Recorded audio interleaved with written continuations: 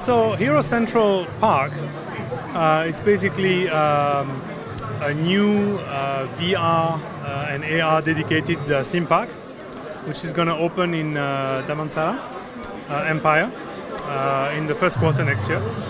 And it's a dedicated entertainment center for VR and AR.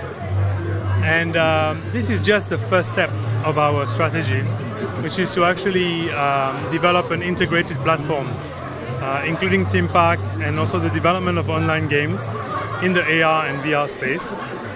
And so this is the first step for us. Next step will be to roll out our turnkey package solution for theme park and also our online platform to the rest of Asia.